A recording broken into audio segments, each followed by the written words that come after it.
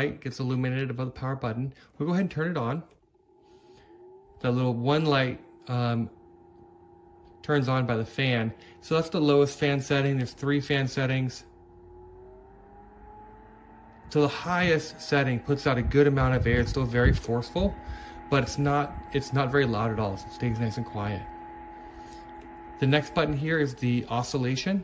Go ahead and kind of like moves on its own, a little motor. Makes it very convenient to sort of move air all the way around the area that you want it to go. To go ahead and stop at any point, just hit it again.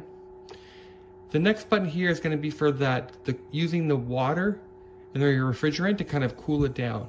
So you kind of push that on and then you'll be good to go. And then you'll have nice, cool water condensed air kind of happening and running through your environment. It's very refreshing.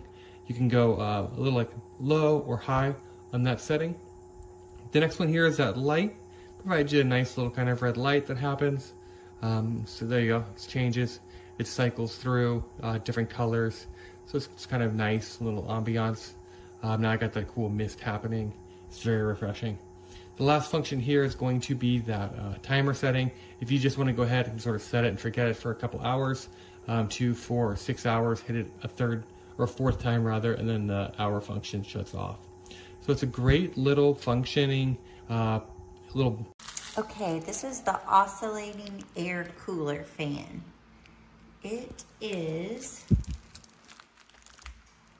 about the perfect size for a desk. This is in the color white. It looks really clean and sleek.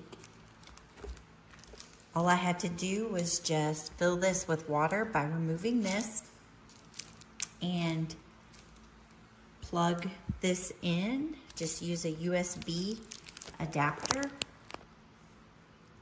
And then power. That's on low. I don't think you can hear it, but, and then if you want to make it go higher, there's 2 and there's 3. And this is just a regular fan. To make the cooler part come on, you do the water droplets. This is low water droplets, and then that's high. And you definitely feel a difference. It's almost like a regular cooler, one of those cooler fans that are really, really big. It's just a small size, but it puts out a lot.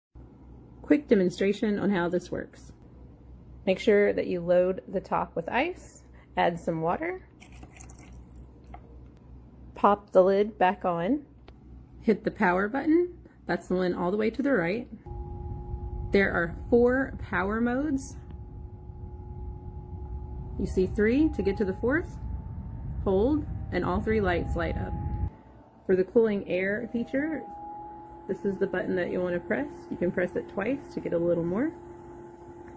There's a light button. You can turn the lights on and off. There's also a timer.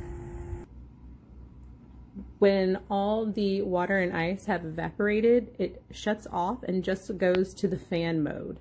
And the fan